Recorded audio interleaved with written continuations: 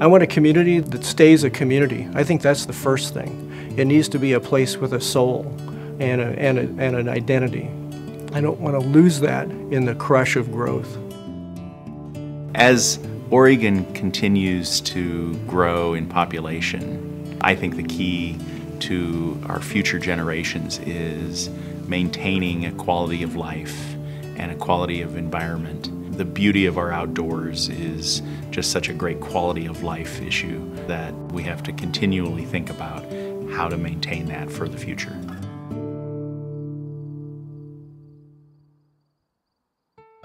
Most of my experiences as a resident of and a member of the City Council of Tigard, and what we consistently heard from residents of Tigard is their first priority is their neighborhood. I'm on the Bend City Council, and I'm chair of the Bend Metropolitan Planning Organization.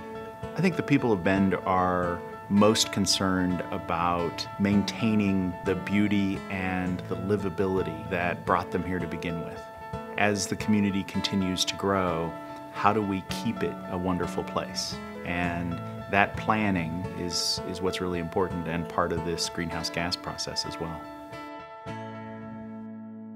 The Greenhouse Gas Reduction Toolkit is a wide variety of options that communities have to put in place that will reduce greenhouse gases.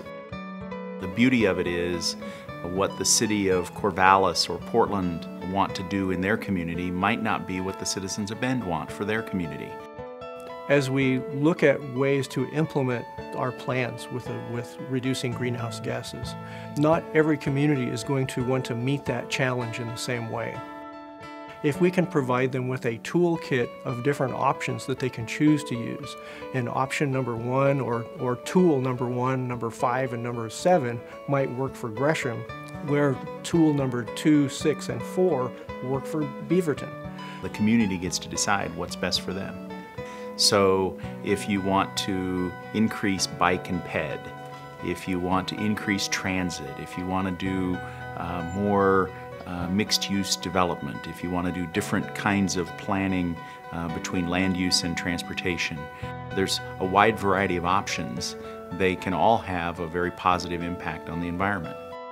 One of the nice things about most of the things in the toolkit are that they impact the entire community. They're not just focused on one particular neighborhood or one area of town.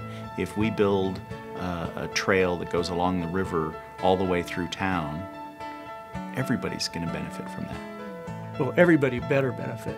That's the bottom line of equity. Both the benefits and the burdens of the kinds of choices and decisions we make as a region, those need to fall equally on everyone. Well, there are still some people who don't believe that greenhouse gases are an issue.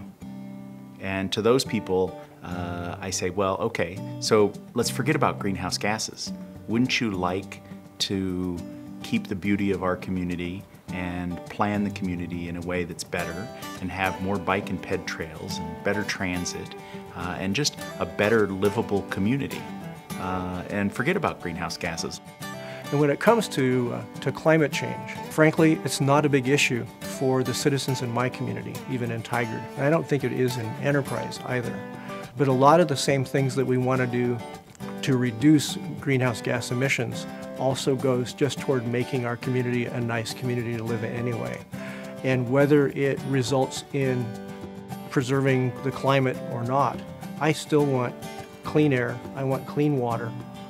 That resonates with everyone in Oregon, whether you live in the urban part or the rural part.